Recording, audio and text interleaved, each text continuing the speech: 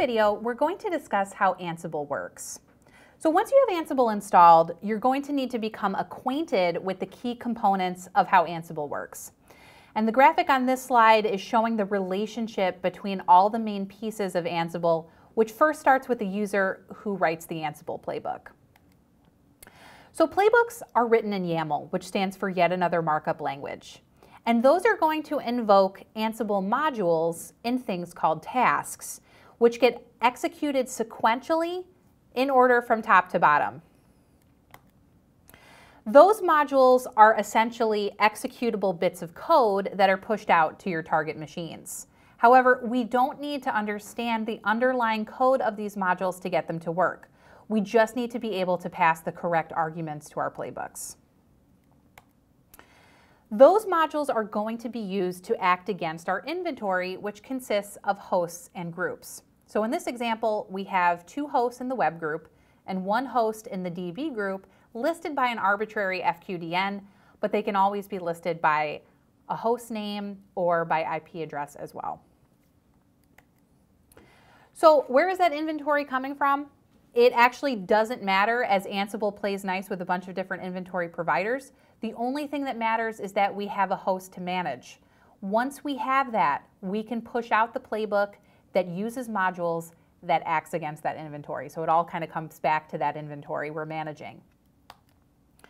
There are also various Python APIs that Ansible users can utilize for extending Ansible's connection types, since SSH is not the only one, surprisingly.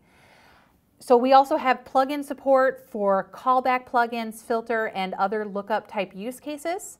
So if you're interested in those options, you can check out docs.ansible.com for our developing plugins doc, as well as our document on the Python API.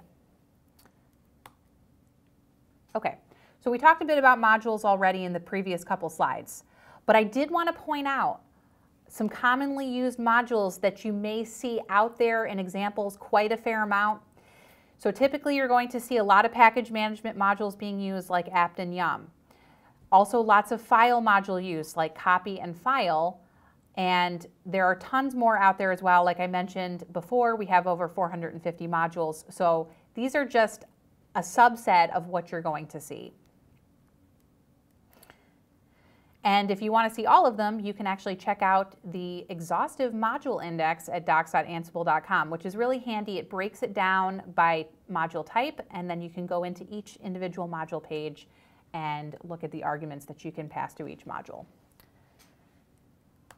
Additionally, there's a special group of modules in the module index called commands modules, which are basically run command modules. So to start with, we have the command and shell modules, which go hand in hand. And these are super useful because you can basically execute commands on your remote nodes as if you were actually there. So really the only big difference is that command is not processed through the shell, so certain variables and redirect options are not going to work. If you need those, use the shell module instead. We also have the script module, which is great if you have homegrown scripts that you need to push out to your remote machines, or if you are targeting Windows hosts and you need to push out PowerShell scripts. And lastly, we also have the raw module. So what this module does is it basically just issues a pure SSH command. It's going to bypass the Python module mechanism entirely. So it's useful if you are talking to a machine that doesn't have Python, or if you're talking to a machine that has a very old version of Python and you need to install the requisite Python packages in order to start using Ansible normally. A good use case for the raw module is for Windows. You can wrap your PowerShell commands in a raw invocation and then go from there. So look out for our next video where we're going to take these run command modules and transition them into an ad hoc command.